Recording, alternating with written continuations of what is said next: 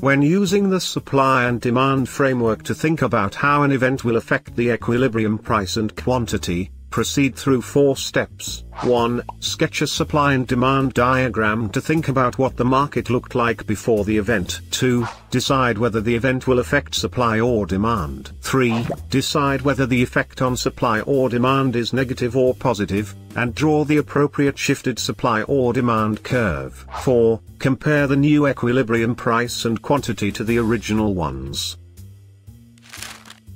Here is an example from the fish market.Step 1.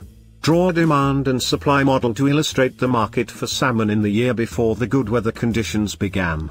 The demand curve D0 and the supply curve S0 show that the original equilibrium price is $3.25 per pound and the original equilibrium quantity is 250,000 fish. Step 2. Did the economic event affect supply or demand? Good weather is an example of a natural condition that affects supply. Step 3. Was the effect on supply an increase or a decrease? Good weather is a change in natural conditions that increases the quantity supplied at any given price. The supply curve shifts to the right, moving from the original supply curve S0 to the new supply curve S1. Step 4. Compare the new equilibrium price and quantity to the original equilibrium.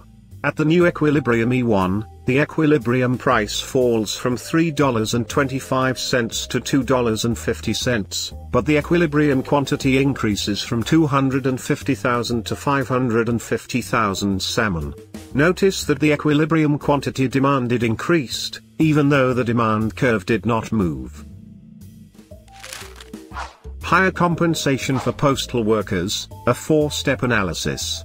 First, higher labor compensation causes a leftward shift in the supply curve, a decrease in the equilibrium quantity, and an increase in the equilibrium price.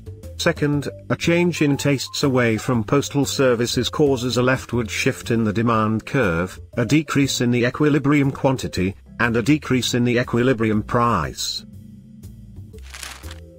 Combined effect of decreased demand and decreased supply. Supply and demand shifts cause changes in equilibrium price and quantity. The effect on quantity, the effect of higher labor compensation on postal services, because it raises the cost of production, is to decrease the equilibrium quantity. Thus, equilibrium quantity declines. Effect on price. The overall effect on price is more complicated. Since the two effects are in opposite directions, unless we know the magnitudes of the two effects, the overall effect is unclear.